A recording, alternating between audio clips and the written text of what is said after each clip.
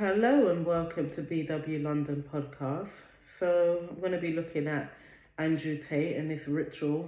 Just like when he was banned recently, that was also a ritual, and now we have his arrest, which is also a ritual. So I'm just going to look at a few videos here and share them with you all. I'm also going to put a link to the other videos I've got with Kevin Samuels, who I believe was a sacrifice to put Andrew Tate on this global platform. I have the public consciousness. Andrew Tate has been a hot topic not just on social media, but within the simulacrum. He speaks of the Matrix a lot. Well, the Matrix, the simulacrum, is a copy of a copy, and reality TV is the ideal image for you to imitate. Interesting that his name is Tate, because he was on these reality TV shows, even Big Brother. Big Brother is the all-seeing eye, 1984 reality show where the cameras are watching you. Him and his brother have been in multiple reality TV shows, and this is how they rose into power within the simulacrum. Reality TV, like Keeping Up with the Kardashians, this is the Matrix. This is the simulacrum, and what we have today is memetic warfare. This has been studied by militaries. So we're going to get into the hidden agenda being rolled out with memetic warfare and the occult connections to secret societies. Andrew Tate was recently banned on the information highways, which was part of his three-step plan. The 3 steps is symbolic to the first 3 stages of initiation in Freemasonry. He also calls himself the top G, which is the G on the square and compass. He also poses with the Illuminati hand signs and is mixed up with mafias, religions, politics, and allegations of human trafficking. He speaks about this matrix, right? The matrix we live in is the simulacrum, where we see the billboards for us to imitate. And he plays in perfectly with what our culture worships, which is power, the #1 drive for all narcissistic personality disorders. The world has become so narcissistic, especially in the West. The muscles have nothing to do with being healthy. It's all what leads you to more power. He speaks a lot of truth to the social engineered soy boy resonate with him because they have been lied to their whole lives. The powers that be understand psychology so deep and are a century ahead. They are century chess moves ahead. His father was a master chess player, and the Illuminati plan is rolled out via centuries using the culture. His dad was also connected to the military-industrial complex, like many other social media influencers, sports stars, and celebrities. But this plays a deeper role in the divide and conquer strategy, not just left versus right, but the biggest divide and conquer will be man versus woman. Censorship is bad. They give us these fighters, right? You got Jake Paul, a fighter, who's playing the good guy with his Illuminati tattoo funded by the Disney Corporation. And then you got Tate, the bad guy, going after each other. Him being banned is going to promote him even more. Just like when Alex Jones was banned, he actually sold more products and became richer. And the elites know this, because if they didn't want him around, they would simply just shadow ban him and ignore him. Memetic warfare. We see Elon Musk, who became one of the most powerful, richest person during the lockdowns, 600% rise in wealth while everyone had to shut down their business.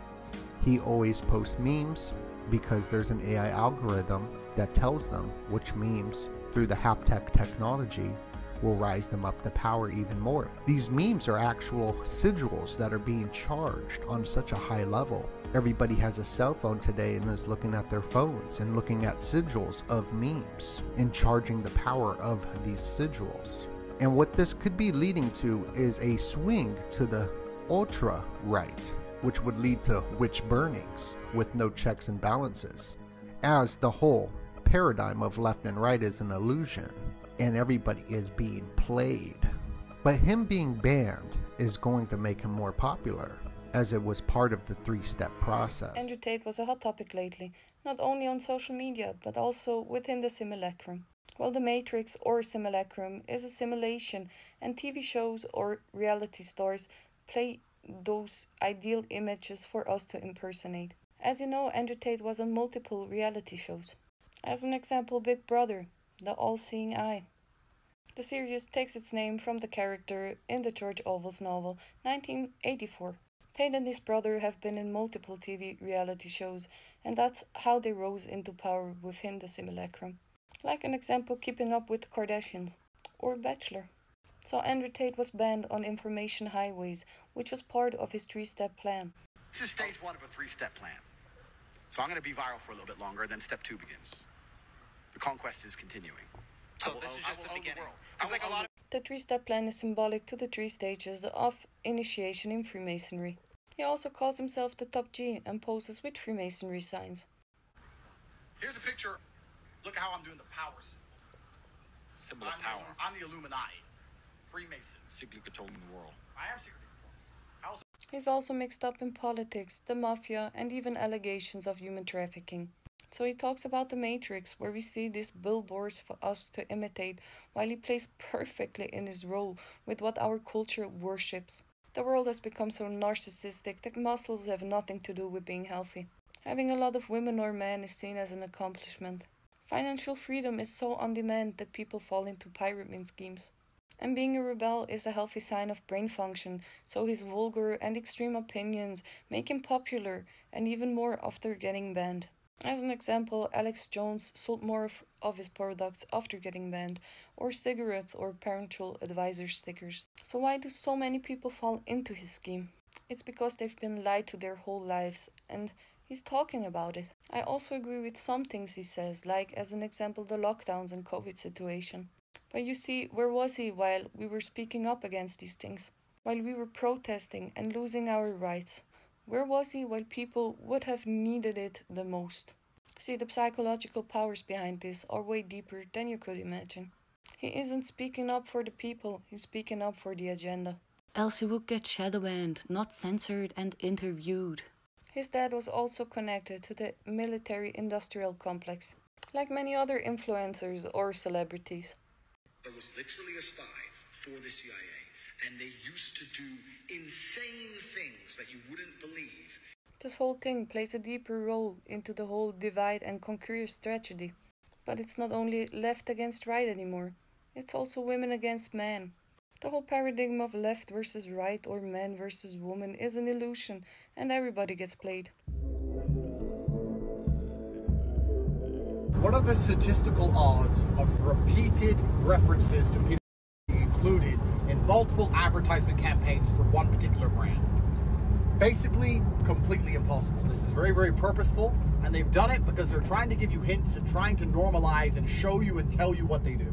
They're doing this because of karmic retribution. Satanists believe if they tell you what they're doing, if they make their intentions clear and you still adhere to them, that they are no longer responsible for the negative consequences of them. That is karmic retribution. I'll give you an example. If I have a stall of poisoned apples and I put up a sign that says apples and you buy one, I've poisoned you.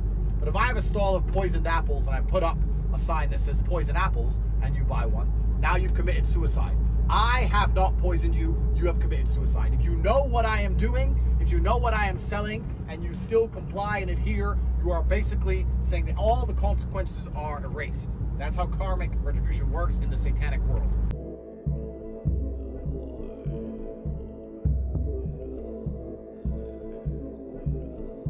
It is evident Andrew Tate, as I said, is taking you further into the Matrix. Andrew Tate's just getting you to play the same game as the enemy, which means he is the enemy. So Andrew Tate's method is to play the same game as the enemy. That method will never work and never get you out of the Matrix. He's just defrauding you, defrauding people, taking their money. Andrew Tate's motive is money and gain and defrauding people. He just addresses money and sleeping with women, and that's just going further into the Matrix. So he's a complete fraud on every level, and plays the exact game of his enemies or his supposed enemies, which shows you he is the enemy, and he likes you to think that he's some sort of Sun Tzu figure in the art of war, but nothing could be further from the truth. He's an absolute rookie at what he does. People are blindly followed and been blindsided by the complete BS he talks. He's definitely no warlord and definitely no peacemaker or peace bringer. I made a post on Instagram 4 days ago, and I posed the question because I noticed something about Andrew Tate. I said, Andrew Tate's birthday has been changed from December 14th to the 1st, but why? Right? And this was 4 days ago. And somebody even said in the comments, shout out to Marley Creations, he said they making adjustments for upcoming rituals. He called it. Right? Upcoming rituals. And what do you know? Now here we are talking about Andrew Tate. You could have clearly seen these are the pictures that's coming from the post that I made on Instagram, where I showed the change of his birthday. Because even if you went on Safari and put Andrew Tate birthday, December 14th showed up. Even on multiple articles, other articles, December 14th, 1986 was his birthday. So why now on Wiki and Famous Birthdays, two publications that you can't change? That's a common misconception. It's not like how it was when we was in school where you could just randomly change somebody's Wikipedia page. You can't do that no more. Go on Andrew Tate Wikipedia page right now and try to edit it. You can't do it. So don't try to use no, it must have been a random person playing around. No. He even got a new damn birthplace. But they do this for a reason. This is very strategic. Now, what also interested me was the fact that they said Andrew Tate and then they put arrested in quotation marks. It's almost as if they're being sarcastic with you right in front of you. Andrew Tate arrested in Romania. They're telling you. They put this stuff right in front of your face. Once again, that new birthday is all for a reason, man. Y'all better watch that movie Starry Eyes, man, when she come up out the ground after she went through her rebirth ritual. And they gave her a present and said, happy birthday. This is your new birthday. All surrounded around these people's birthdays. And they sitting here putting it right in front of you. Look at him. What's the odds of him just happening to flash that symbol right when they get ready to take a picture? He's not doing no damn yoga right now. He's getting arrested. He's not meditating right now. They walking him to the damn station. You can't use that yoga shit forever. You can't use that excuse forever. He even said last night, this was before he got arrested. He tweeted to some lady, talking about, bitch, I got 33 cars. Bitch, he trying to stun on her. You feel me? I got 33 cars. I'm doing my thing. Why he couldn't just say 30? I got over 30 cars. But no, here they are speaking in code with you. Here they are speaking in code with you. And here he is. Here he is. Giving you the symbolism. He even got the tattoo of the serpent going around his arm. Come on, man. Y'all niggas pussy get so wet when y'all hear grown men speak. Y'all don't even see the truth that they putting right in front of you.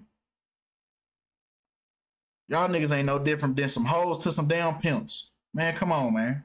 Order out of chaos is the 33rd degree Masonic slogan. So yes, these folks moving up. They moving up in the ranks. They about to get high up in the ranks, and they about to be able to fake their death.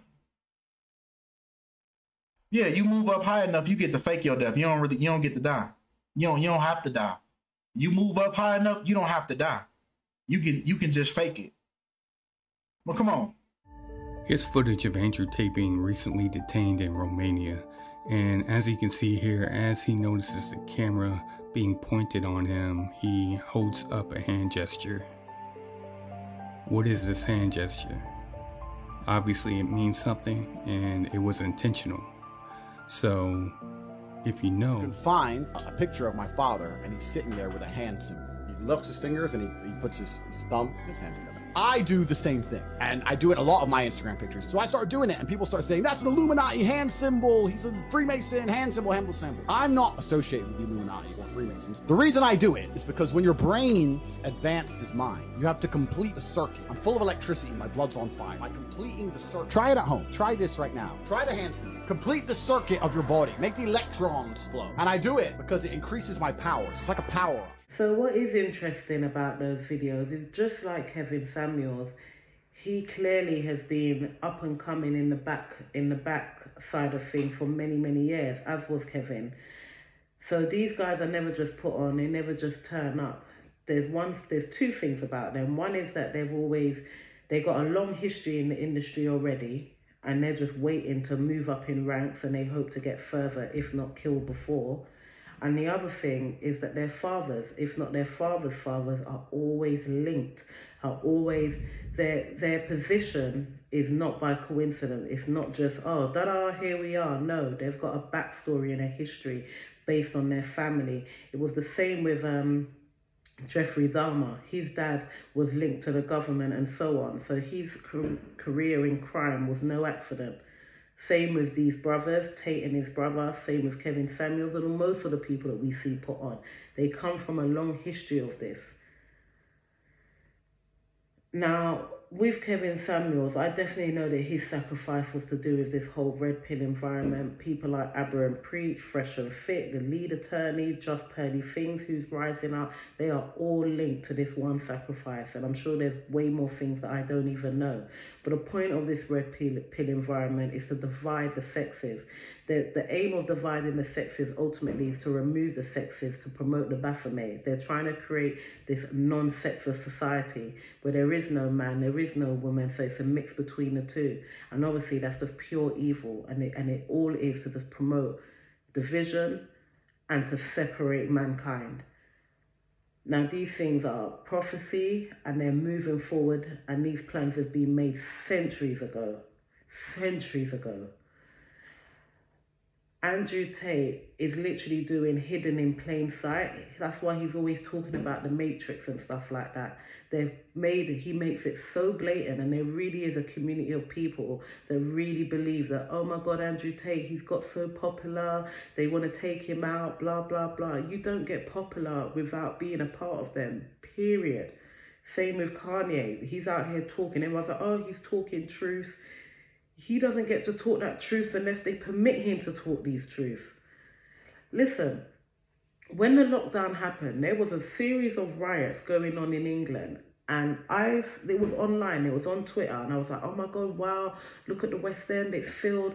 In less than an hour, it was gone off Twitter, to the point where I was gaslighting myself. I was like, maybe I didn't actually see it. When I say it was physically unable to actually find it, like, this is how powerful their options are in terms of what is put out there. And these riots continue through the whole of lockdown, and they were massive, thousands of people. I saw them on the very few people that I knew that actually attended. I got to see it on their personal social media, but in terms of it going out to the masses, it was non-existent. If they don't want to put something on, it's not going to be on, period. So right now, Andrew Tate is apparent and available because they've made it that way. Banning him made him more popular. This arrest is all premeditated. Even people who don't believe in any kind of conspiracy theories recognize that this was staged. They can just see it in the way the media was positioned, all of it. But the colours, there's one thing I knew. I was like, well, as soon as I go and watch this arrest, I'm going to see black, white, red, and possibly blue. I'm going to see these colours. It is the theme. It is literally the Masonic Freemason theme. And he's wearing a blue hoodie. And that blue hoodie apparently represents the good, in quotations, magic within their witchcraft stuff. The colour scheme is there. As for the hand gestures, I can't even be bothered. The fact that he's able to speak that away and people believe it, yet he's doing the same gestures from old that have always been connected to Masonic beliefs and Freemasonry and witchcraft and so on. They've always existed, but he's been able to actually gaslight the public into saying, oh, I just do it for yoga and meditative purposes. Stop. Please, stop. So if you look at the color scheme in the background of the video, I'm talking about this specific video. of the black and the white in here. That, so in magic, talking about with the K, so M-A-G-I-C-K. In that world, what it is called is the coming together of opposites. We've seen this in magazine covers, movie covers, music like album covers, different things like that. Like red and blue is the one I actually see the most of, but I do see it with this of black and white, being that black and white are the representations of magic, just like red and blue are. Red is a connection to black, which means satanic or evil magic, and white is blue, which is good light magic. Okay, so that's what this means, which indicates to me, watching this video, that this is a ritual spell. Him being removed from all sources of media that's mainstream, this is a ritual that is being played out for us. What else I'm seeing here is that he is wearing a black shirt, or it looks like a black sweater. I think it's a black sweater. So with that, he is telling you what kind of warlock he is.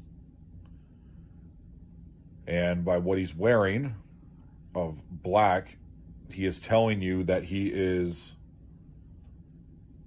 a worshiper of Saturn.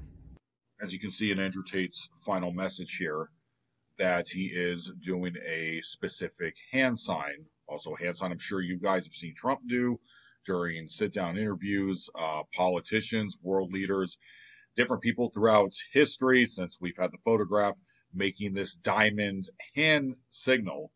And so what I'm going to be doing is going over that further on in the video, but pay close attention to this in the color scheme. As you can see in this picture on the left, I believe she is the Prime Minister of Germany, I believe. I don't remember what her name is. Angela Merkel, I believe.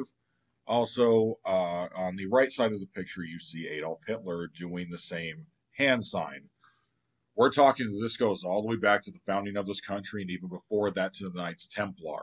Okay, so this is what I mean by when I say a played out ritual for everyone. Saturnius, which is basically taken from, because Saturn, Jupiter, it's referred to in the Roman Empire. Basically, it's another name for Satan. So he's a Satan worshiper. How I know that he is these things is also the hand gesture that he's doing in the video of he's doing the diamond. So what that means is that, so in order for him to get to where he's at in prominence, popularity, to get these things, you have to sign what is called a blood covenant. And this is stuff that's behind the scenes. It is a Freemason ritual. I don't have that much more to say on this topic, purely because it really is in plain sight what is happening. But for those of us that are conscious and do know what's going on, I mean, it's not even about preaching it to others, because I don't believe in that. I believe in just living a certain way, and if people see and take note, then so be it. But there's no point preaching at people. There really isn't. But what I would say is it's just so easy to be fooled, because between Kevin Samuels, Andrew Tate, even Just Pearly Things and all of that, it's not like they're not talking sense. So it's really easy to be dragged into what they're saying. Kevin Samuels, in my opinion, was just to get specifically black people on board, because he catered to black women. Those are who he spoke with, and so on. So once that market was sucked in, you have Andrew Tate, who is global. He's for all people, of all nationalities, of all races. You know, he resonates with all. So he brings a message, especially for the many incels that are out there. We've never had more men that are not that are virgins past the age of 30, not sleeping with women, angry men. You've never had more women. These are the first two generations of women that from the working society built up out of feminism. These are the first women to make their own money, to be way more fussy about relationships to the point where they've literally out relationship themselves. They get past a certain age, they haven't had children, they haven't connected with anyone, never had a more liberal society of women just giving up their sexuality every and everywhere. But we didn't see the outcome. Obviously, the government and stuff planned way ahead. They know the outcome. They know that this was going to be the first women that were never going to be so lonely. It's going to be without marriage, going to be without children.